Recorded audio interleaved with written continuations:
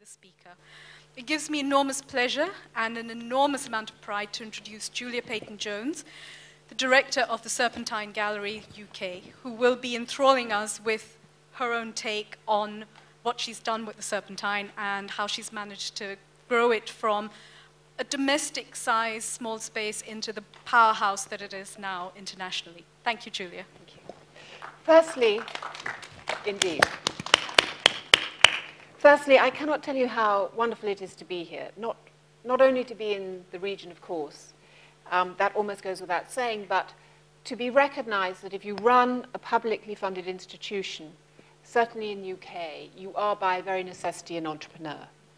And the reason you're an entrepreneur is because in Britain there is still a legacy of public subsidy for the arts.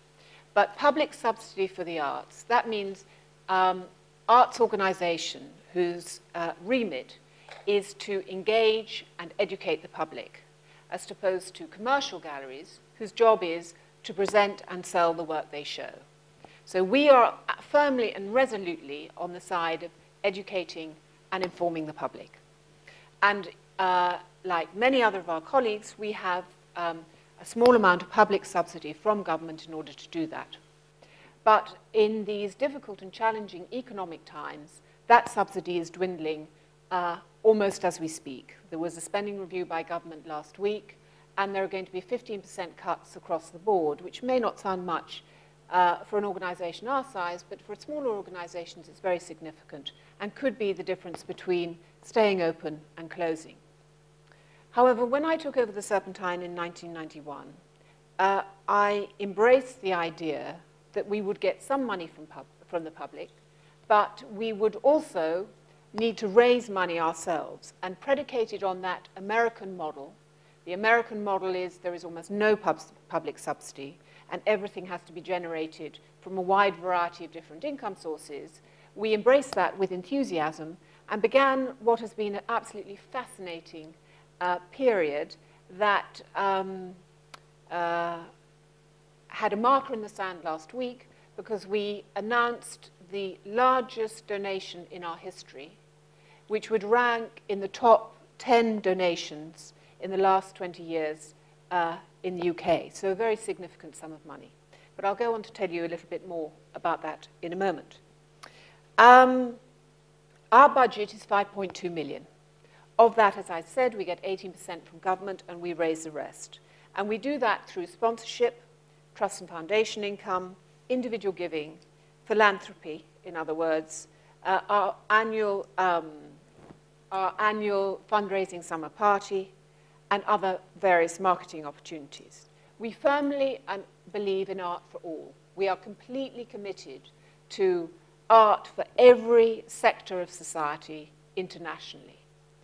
We have 5 strands of our program: exhibitions, architecture, the pavilion, our annual architecture commission, design, education, and public programs.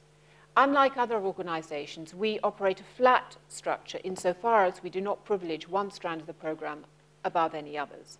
Although it would be true to say, if you took the exhibition program away from the Serpentine, it would be a very big problem. So although I say that, there is some kind of hierarchy, but the principle is that it's a virtuous circle. The artists that we have exhibited, to give you some household names, range from Andy Warhol to Damien Hirst at the very beginning of his career. So the remit is very, very wide and purposefully wide because it is even true now that there are artists of great significance whose work has not been presented in the UK. Now, I have a time scale, but I want to tell you 2 stories, so I'm going to have to speed read the first in order to get on to the second. I want to give you the official version and the unofficial version, but I am a little bit worried about time, so I'll try my best to do both. Let me see if I can cut to the chase. I think I'm going to do the unofficial version first.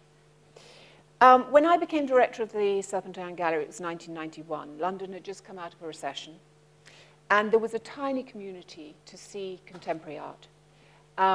Really, there was no collector base to speak of, and it was a time which was a sort of enclosed, if I can put it like that.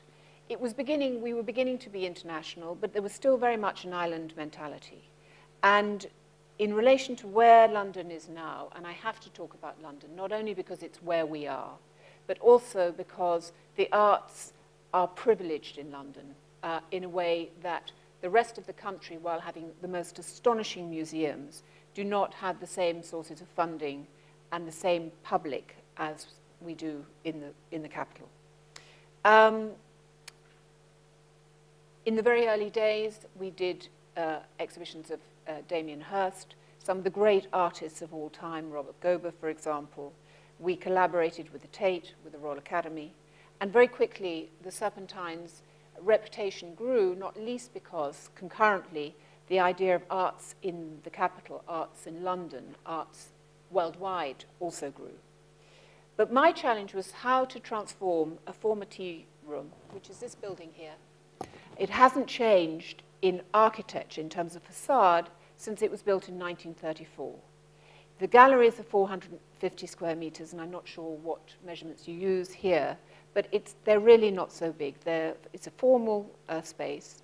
There is nothing that you would associate with a museum now. In other words, there is a shop, but it's a dedicated bookshop for specialist books. It's not a bookshop that has mugs and pencils and T-shirts. We stopped printing postcards because we didn't sell enough. So it's really hardcore. When you come in, you get the artist that you come to see. It's unembellished. And that, of course, goes very much against the grain on how art is presented now, which can be more like a kind of spectacle. So my challenge was how to turn this former tea pavilion, where our chairman used to take his fox to tea with his nanny post-Second World War, how to turn that into one of the premier spaces for contemporary art worldwide. We had absolutely no money. The Serpentine always says it has no money, but we had even less money then. And when I came, there were 2 slots in the first year of my directorship. One was 2 months away, and one was 3 months away. I had £10,000 to do the first show and £20,000 to do another. And in fact, those 2 projects were one of the most pioneering of the Serpentine Gallery's history. The roof leaked terribly. And at the opening of exhibitions, we would literally put the pots and pans from the kitchen into the main galleries to catch the drips. Now, although I look back on it and think that that was very amusing, at the time, it was a source of immense embarrassment. We were showing works of art that were museum loans by some of the greatest directors and curators in the world who we were working with. And they were unbelievably gracious and turned a blind eye to the fact that we did have this embarrassing situation. What it meant was that I was propelled to start to raise money for a renovation of the Serpentine, which at the time, interestingly, when it was completed in 1998, cost the same amount of money that we now have to raise annually to present our programs. So the renovation cost 4.2 million to completely transform the building into a museum condition. In other words, so we could borrow works of art from any museum, anywhere in the world. We could have the proper conditions in order to do so. To now, today, 4.2 million annually to present the program that we do, the program that strands that I've told you. So it is an indication how very different the time was, as well as how much the Serpentine has grown. In those first early years, we also had a curveball that was totally unexpected. A man called Ian Sproat, who was the minister in the Conservative government, I heard from the editor of the Times who rang me and told me that he had plans to turn the Serpentine Gallery, this little building here, into a riding school. Now, this sounds absolutely astonishingly extraordinary, and indeed, as an idea it was, but if the editor of the Times rings you, I can assure you, you take that very seriously. I was told that Ian Sproat had not only said this once, but about 3 times, and as a result, the Times were going to have to publish. But they were very generously giving me a heads up so that I could do something.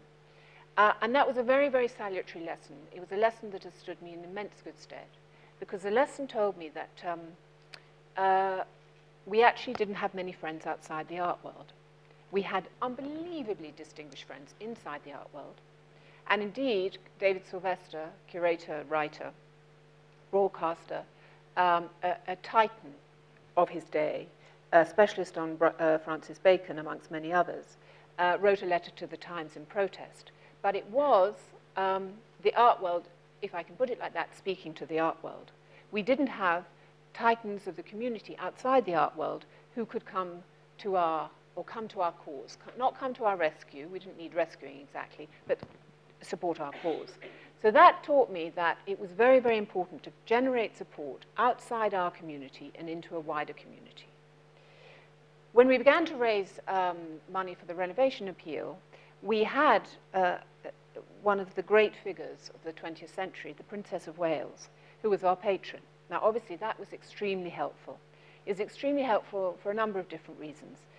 Obviously, what she stood for. And the fact that all those people who still in the early 90s, if you can believe it, found it perfectly acceptable to say, oh, if my child of 3 could do this, tell me why it's art. Now, this is a most unbelievably boring discussion, and one I'm pleased to say that I haven't had for some time. But at that point, it was very, very usual. In addition to which, Picasso, who had after all been very long dead, there was still amongst a certain group of people, quite a number of people I must tell you, a question mark on Picasso's contribution to the 20th century. So you can see these times are very different to the times of today. The Princess of Wales was not only a dear friend to us, but she was a champion of our cause. And it meant that she silenced immediately all those people who took such a critical view of contemporary art. Because of her association with us, it meant that if they loved her, whatever she associated with must be acceptable. So that conversation was cut off at the knees, I'm pleased to say. She represented the Serpentine Gallery when she went to the Venice Biennale. And indeed, after 3 years, we saw off the idea that the Serpentine would be a riding school. We raised the money to renovate the Serpentine with extraordinary parties which she attended, which were sponsored by Vanity Fair. And I'm sure all of you will know that Vanity Fair are really one of the greatest party givers of all times. One knows that from the Oscars. And so we were transformed, and I must tell you, the staff of the Serpentine at that point probably came to 12 people. And those 12 people had to do everything. So, I mean, you may be head of finance, but you also had to be a fundraiser, and you also had to be extremely good at knowing how to address people on the invitations, because it was part of this idea of growing in a way that was completely organic. It was not a planned thing. I wish I could say that I came up with this unbelievable 5-year strategic plan, and we ticked it off as we went along. It wasn't. It was much more organic than that. But what was interesting was that the need for what we needed to do provided the solutions as we went along. The renovation was started in 1996, and throughout the whole period that I've been at the Serpentine, 19 years, the privileging of art and culture, architecture, design, and education is the forefront of what we do. Our challenge has been is how to support and enable what we do. In other words, find the solutions and find the resources to do it, not to change what we do to match the resource that we've identified. And that, of course, is an incredibly important and very, very pivotal thing.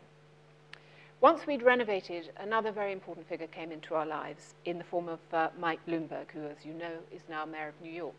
And I was invited to a dinner party. It was a very un-English thing to do, whereby a public relations company wrote to me, for somebody I knew, and said, Mike Bloomberg's going to be in town. He's CEO of Bloomberg, which was not really, had no presence in London at the time, and he's written this book. Perhaps you'd like to read it. Well, I thought, this is extraordinary. I don't have time to read a book about Mike Bloomberg, so I gave it to a colleague and said, please skim it. And she said, well, look, this is what I've discovered, but, you know, it's all a bit mysterious to me. And at that point in the late 90s, there were no hedge funds. I mean, the idea of bankers were fine, but they were scions of the financial establishment. The rather more entrepreneurial model really was not present in the way it is now. So I went to this dinner with Mike Bloomberg, and I was very lucky to be seated next to him. But the rather challenge that I faced was there was an unbelievably good-looking girl on his other side. And he found that unbelievably fascinating, not surprisingly. So I was faced with this completely humiliating idea that maybe I would have to go back to the Serpentine next morning. The person who'd read the book would say, how was it? My colleagues would say, how was it? We were in the middle of the renovation in temporary offices. And it was all hands on deck, and one for all and all for one. I thought, I cannot let this be. So I tapped him on the shoulder and said, it's my turn now. And he has a very good sense of humor, so he turned around and said, well, here I am. And I said, well, what are you doing in London? So he said, I'm going to spend more time here. So that's great. And he said, I'm going to have to give a speech. And I said, that's great too. And what are you going to say? He's going to say, He said, I'm going to spend more time in London, and this is what we're going to do, and da-da-da-da.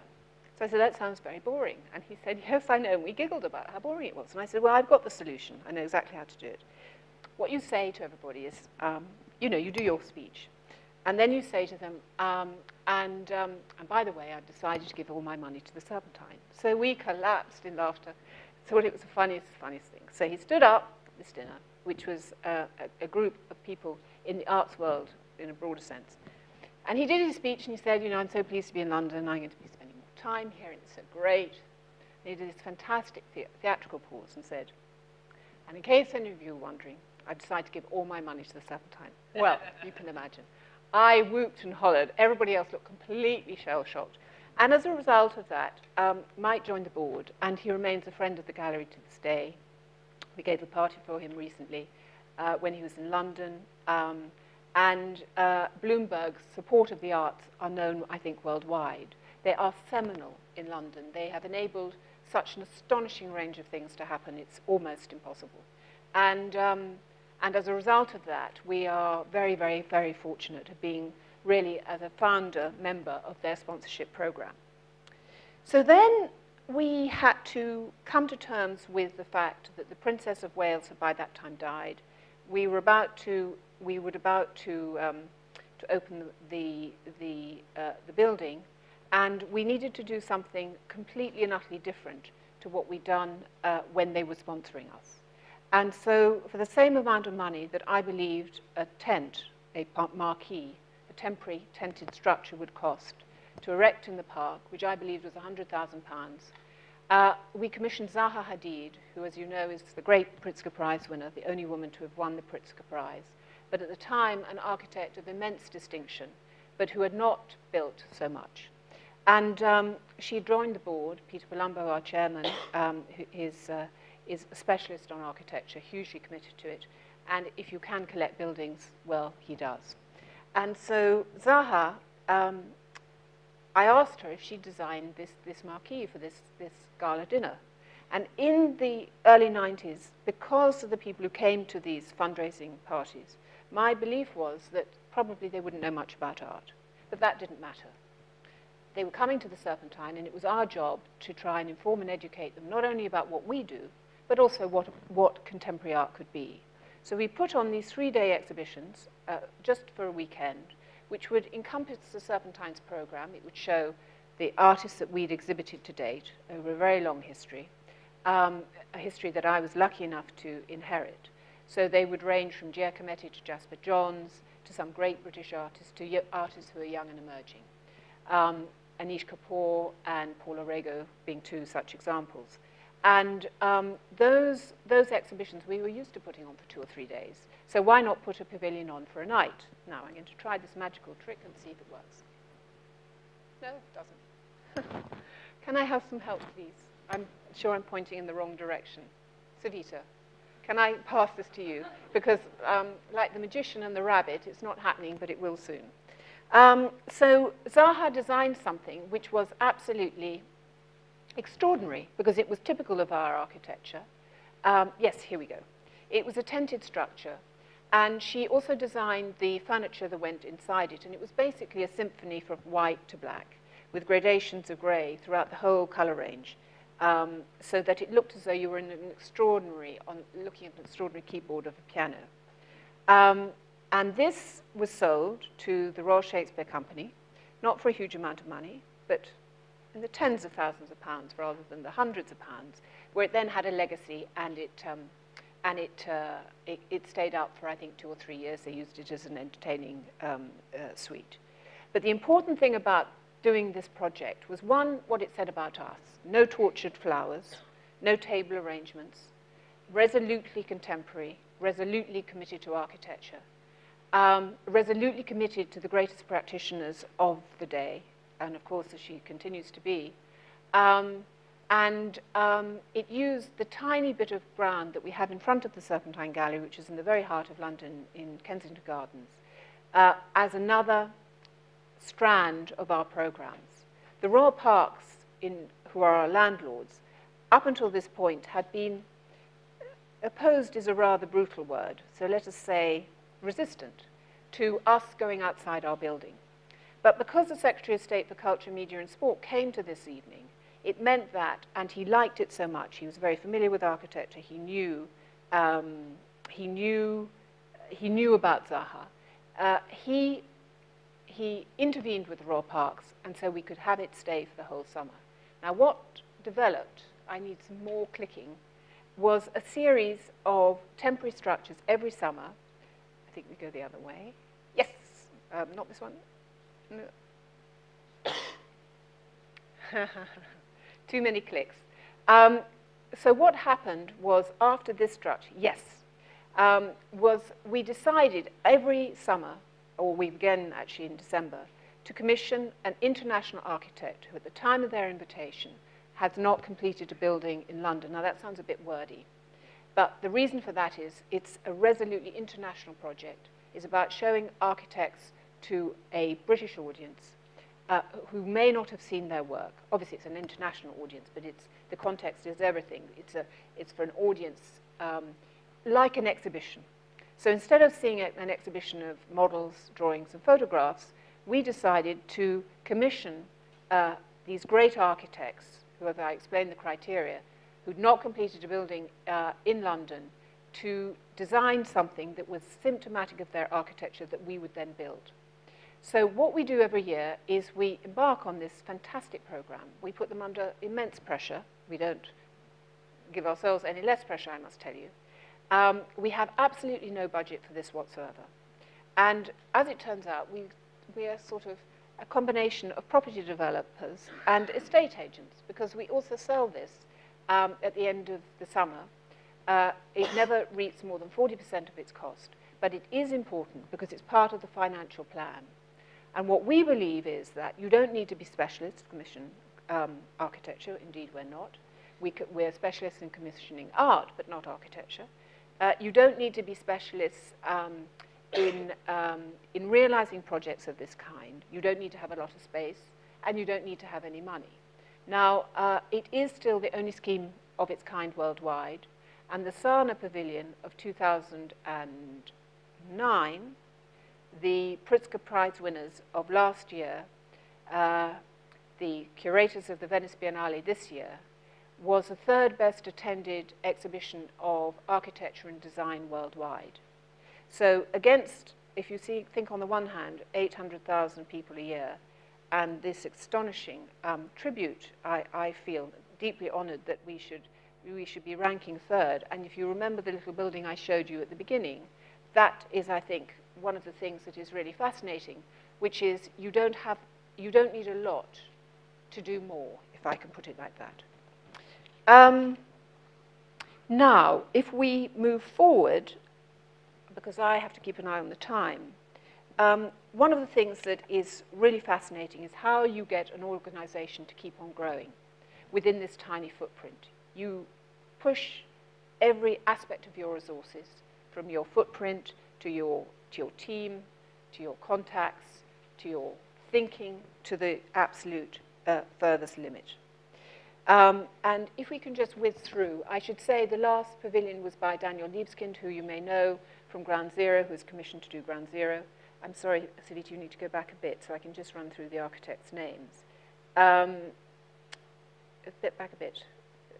So this is Daniel Libeskind. The next one is Toyo Ito. This is by Oscar Niemeyer, who, of course, the architect of Brasilia, the great modernist of all time, who at 103, if we all need inspiration, he's 102, he'll be 103 in December. He completed and opened 4 buildings this year. Now, I can think of nothing more inspiring. And when I saw him in Rio de Janeiro just recently, about a month ago, he spoke more English to me when I saw him than we did when we were working together. This is by Alvaro Cesar and Eduardo Soto de Moura. Then the next one is by Rem Koolhaas and Cecil Baumann. This is another project by Zaha Hadid. It's called Layla's, and she called it Installation on Our Lawn. And it was only 2 weeks. It was up for 2 weeks because in each of these cases, our summer party that has continued since the early 90s, which continues to be an astonishing way of bringing people to the Serpentine Gallery who may or may not have any interest in art, who may or may not know about the Serpentine, but we give them a reason to feel comfortable being in our environment. Because if you do something for the first time, you feel a bit uncertain, maybe. But if you bring people to a party, they might feel good about themselves. They might feel good about the people who give it, and they might go on to support, we hope, the Serpentine, but if not us, then other people. So I am very robust about any criticism that we might have about how many parties we may or may not give, because the one thing that every person who's been extraordinarily successful in their lives will have heard of is the summer party. And from that, they then continue to become more involved with us, more engaged, more knowledgeable, and so on. And a very quick aside, we have had members of the Council of the Serpentine Gallery, our largest giving donor group of over 50 people from 23 different countries, who start off with us walking in on the first day going, Julia, what is all this? To ending up being commissioning major films about China that is shown on Channel 4 television, which is one of our 4 principal networks, or starting an entrepreneurial organization called Outset, which is the biggest funder, the newest funder for the arts in the UK. So, I mean, from little oak trees, if I can put it like that, great little, what is the expression? Acorns. Great oak trees grow. One of the things that I've always been committed to is, of course, expanding our programs.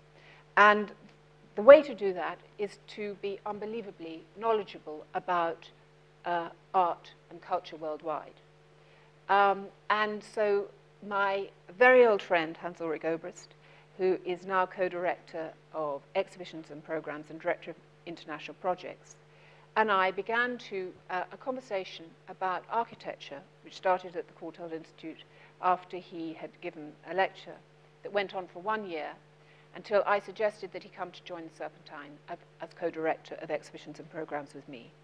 He is a resource beyond any other. He is also a very dear friend and a wonderful person. And what he's done is brought to the Serpentine Gallery a freshness of thinking, as well as an entrepreneurial attitude that has meant that the programs have developed hugely. What we did when we started out was to make a commitment to showing art not from all centuries, but across basically post-Second World War, but also to embrace China, India, and the Middle East, and ongoing after that. We have completed 2 extraordinary exhibitions about China. The first took place at Battersea Power Station, the largest brick building in Europe, which compared to the Serpentine's size, you couldn't get to 2 greater extremes. So on the one hand, Battersea Power Station. On the other hand, Indian Highway, which is a touring show that has started with us at the Serpentine Gallery this time, but which is touring to Moscow, to Hong Kong, to Delhi, and to Denmark, to give you 4 examples out of a range of different cities or places that amount to something like 9 so far.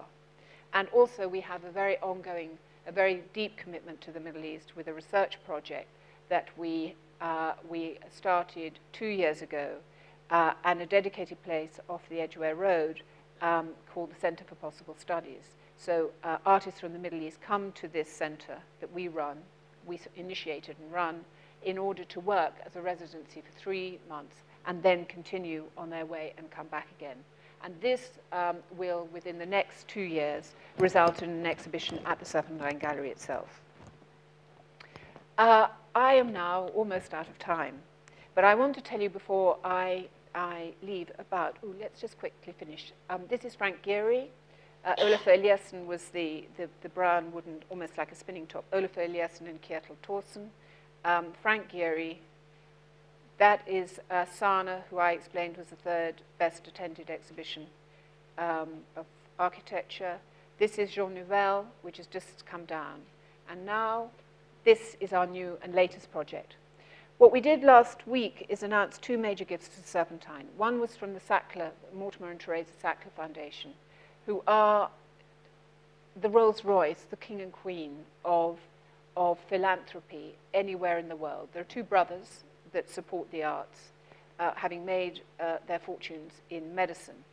And they gave to us the funding of great significance to take over this building for the next 20 years that we will run as the other half to the apple of the Serpentine Gallery. So the Serpentine Gallery's programs that I described to you broadly will continue as they are. What will happen in this building is are programs that embrace all art forms. They will embrace visual art, architecture, design, film, fashion, technology, dance, literature. And if I've left something out, then add it to the list.